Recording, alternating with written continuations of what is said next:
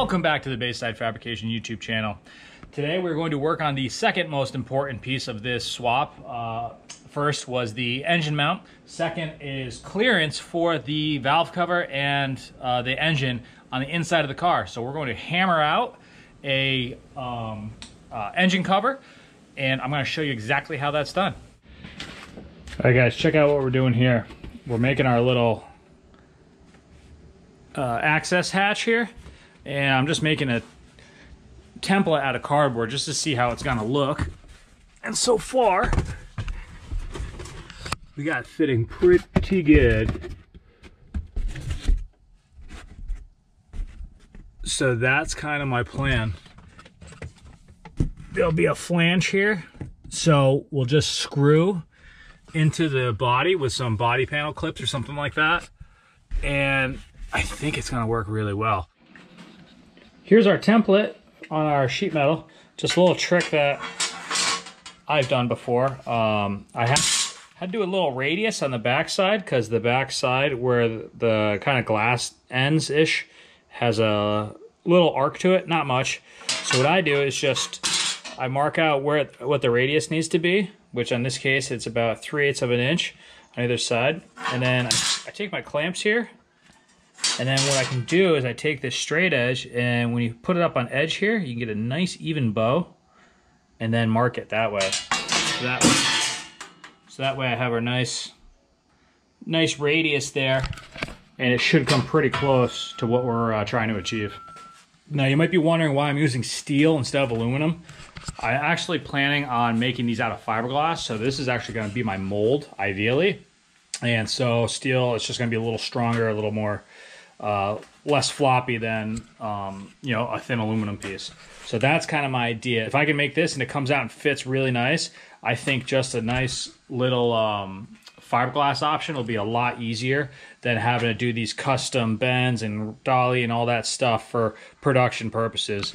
Like I said, I'm trying to keep the cost down and everything for people, and to do this every single time is pretty labor intensive. So we're gonna see how well this fits in here once we start getting a few things bent, and then we'll once I'm happy with that, we'll brace it up, and this will be ultimately a fiberglass mold. So that's my plan.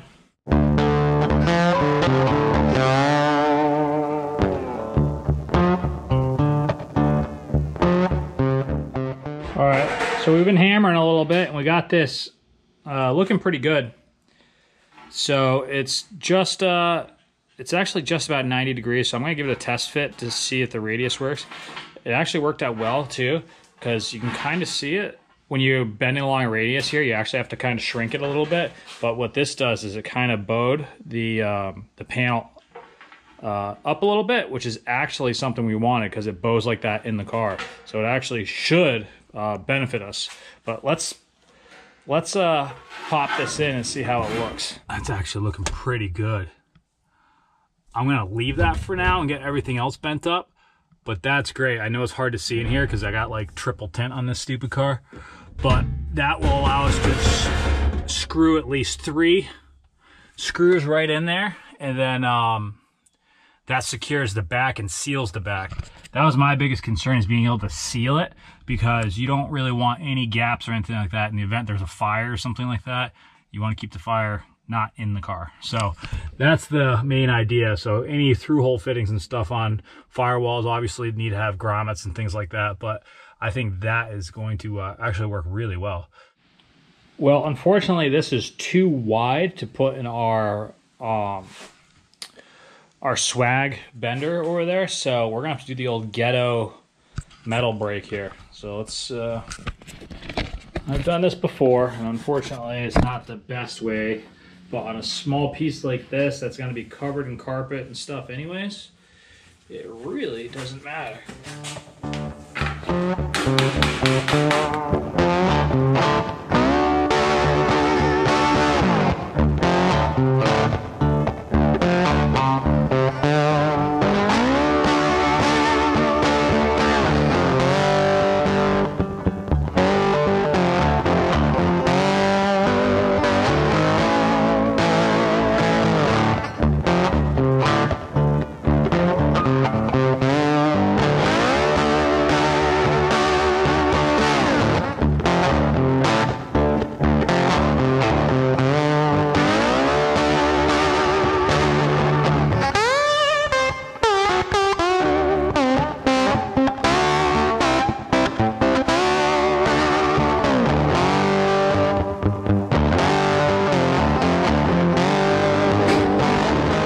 I've been banging on this thing for a few hours now, and we're getting pretty close, so we're ready for almost a final fitment in here. But as you can see, this is not a simple piece to recreate. This is pretty complicated, so, you know, like I said, I'm taking my time on this one, and hopefully I can just knock out like a fiberglass piece off this, and then I can just use this as a mold moving forward and just bang out as many as I want once we get the final fit and finish here. And just to show you my cover here, it really fits nice. We did a good job with it. So a couple more things I have to do. I'm going to actually roll a couple beads on this top part to give it some extra stability and rigidity. And that's kind of pretty much be the end of it. All right, check it out. This is the final fitment here. Now, I got a little wild in this intake manifold, and it's way bigger than, or way taller than it should have been.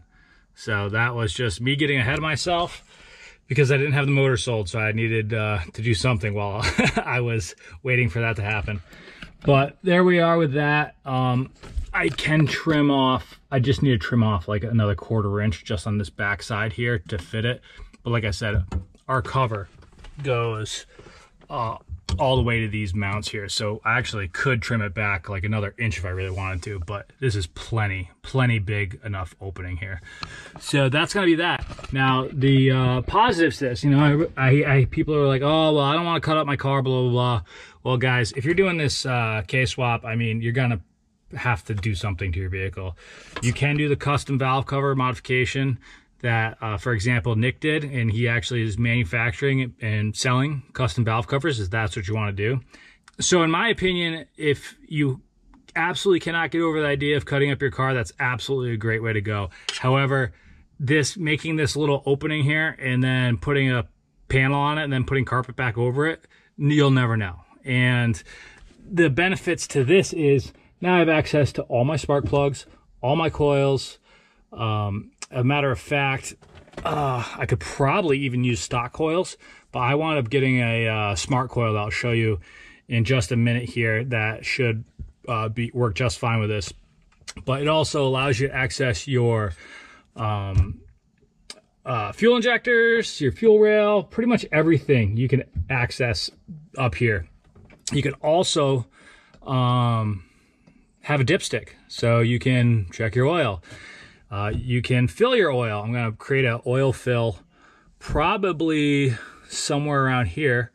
It kind of sucks having to fill your oil through the inside of the car, but it's just the way this motor and this car rolls at this point.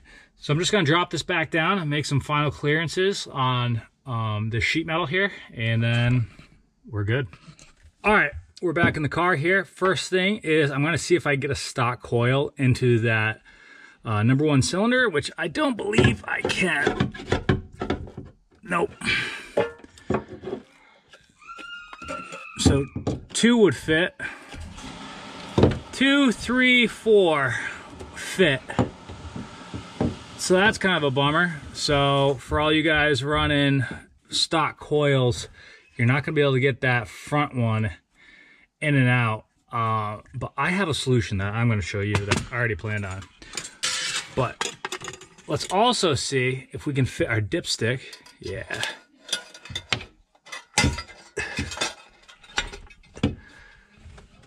So our dipstick fits. Let's see if it fits with the cover on.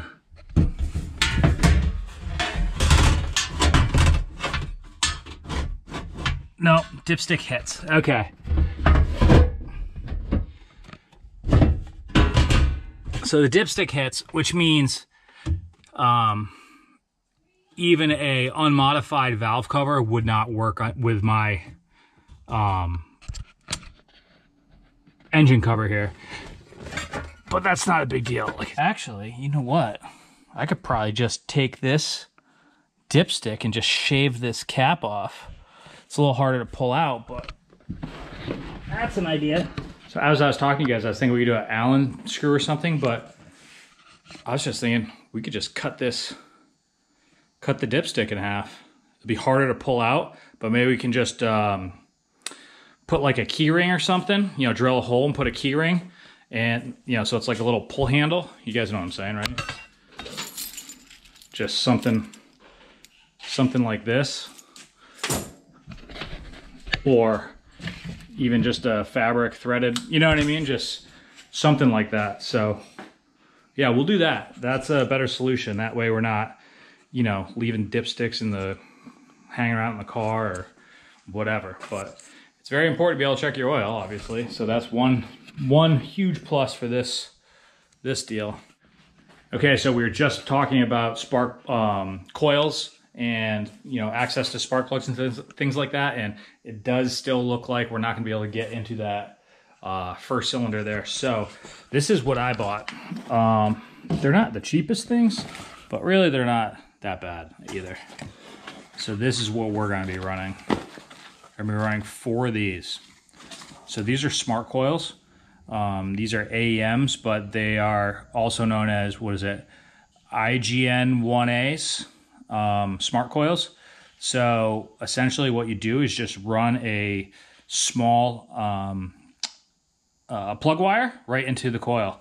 So now we can mount, you know, we can mount these right here. We can mount them really anywhere. You know, we can mount them. Let's go back in the car here. Yeah, I don't think we're going to be able to mount them there. So we're going to have to mount them on the side. But we can also, I mean, they don't even have to be mounted to the motor. We can mount them to the body right here on the underside, or really anywhere. I don't want that long of a plug wire if possible. So I'm probably just going to make some mounts and weld a mount to the side of the valve cover and have all of these just on the exhaust side of the valve cover here. And that should be a really good solution. So these are really nice. I've heard nothing but great reviews on these, and this will provide as much spark as we'll ever need for, you know, high horsepower situations here. So pretty pumped to be using these. They're $70 a piece, so, you know, $300 all in on these, and I still have to buy the plug wires for them. So they're not the cheapest thing on the planet, but you know, it is what it is. So the last piece of the puzzle here is to stiffen up this cover we have for our engine.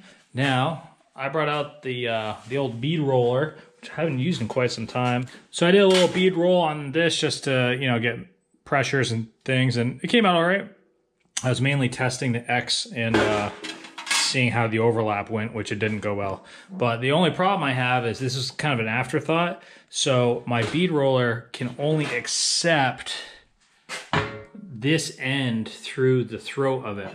So I can't do really anything other than a couple straight lines this way.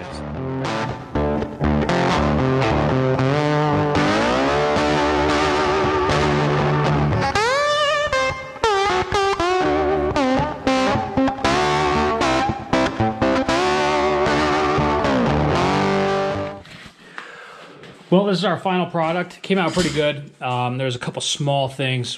One is when I beaded it afterwards here, it kind of created a little tension, which will be obviously resolved when we screw it in, but it wants to naturally kind of oil can itself, which isn't great, but it's not a big deal. I also ran this bead a little bit long here. So this bead just went just a little bit, so I'm going to hammer that out and shorten it back to match here. And other than that, it's pretty good. I really wish I would have just had an opportunity to do it beforehand and just do like a basic X in it or something nice and easy. But like I said, man, at the end of the day, it's all about rigidity at this point, and this makes it super strong. It won't vibrate or create any kind of weird noise or anything like that, as opposed to just being a single panel here without any of the dimple dyeing. And furthermore, it will help add structure to the fiberglass one that I'm going to make. So this is definitely going to work for now. So the next step is just to drill. I'm going to drill 3 holes in the front. We're going to do 2 on the side and 3 in the back. And then we're going to screw this in, and that's going to be done.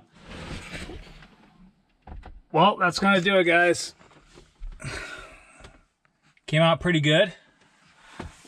Once it's in the car and everything here, it looks like, I mean, it's just something you don't even really notice. So, like I said, from the beginning, it's gonna be covered with carpet and everything, but I mean, it fits good. We're gonna disregard this. Yeah, this piece of sound deadening here looks like it's not level. Well, it is, but I assure you the cover is level. Whoever was at Porsche just stuck it on sideways, so that stuff drives me nuts, but hey, that's what you pay the big money Porsche stuff for, right? So now that we have our engine mount finalized, I'm gonna drop the motor down again, pull the valve cover off, and start welding up the valve cover. Well, it's time to get this valve cover buttoned up now that we know everything's gonna fit. So the first step is to make templates, which I did. So I simply just flipped this over and traced the backside onto some cardboard here. This happens to be the Polar Mandarin Seltzer edition templates. We'll simply trace this out to aluminum, and that's gonna be it. We got all of our pieces cut now.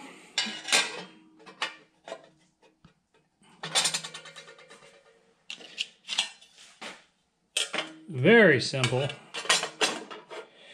Just make a cardboard template, transfer it into metal.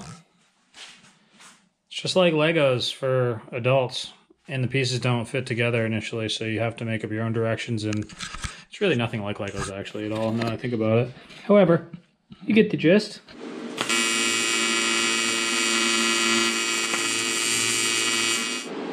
The next step on this is obviously to get it welded up, but we also have to add a oil fill, which I just ordered a low profile bung with a cap, so I'm hoping that's gonna fit.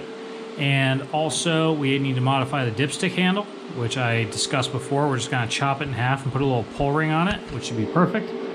And then we have to add our catch can for the valve cover breather.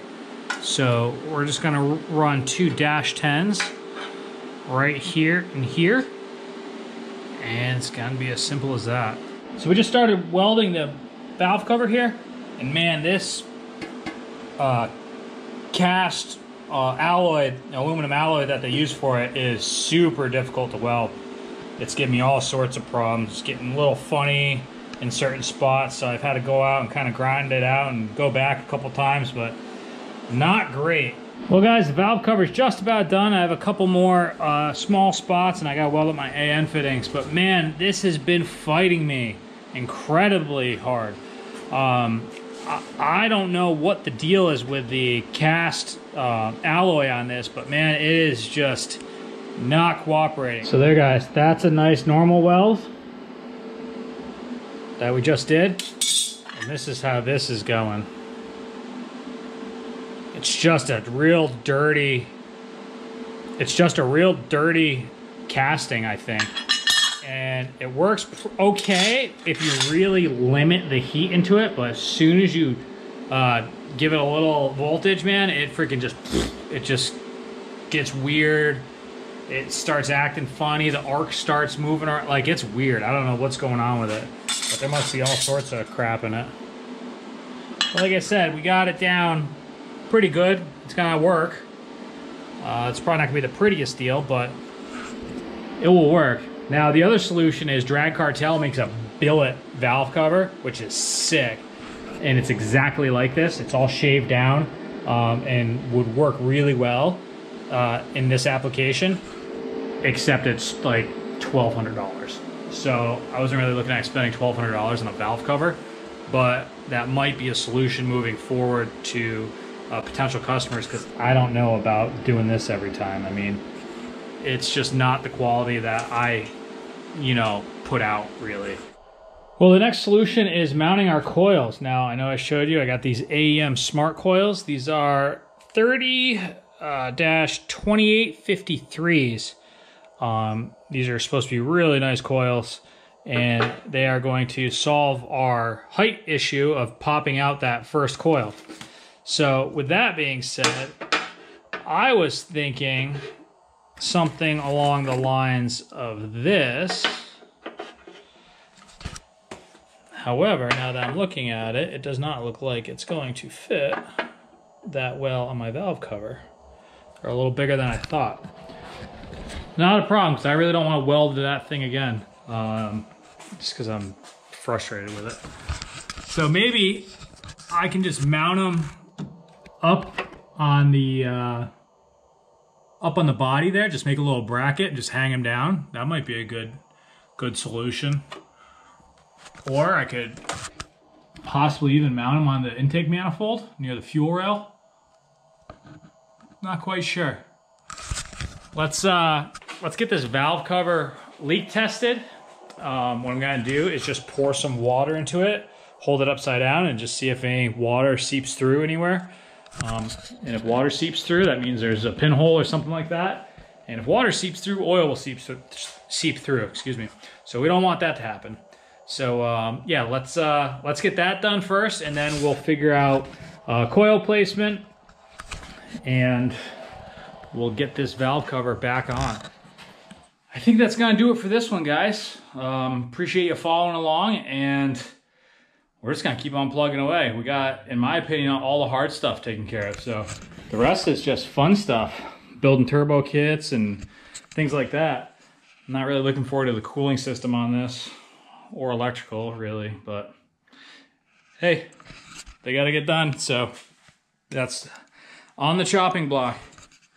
Appreciate watching, you guys. Like and subscribe, and I'll see you on the next one.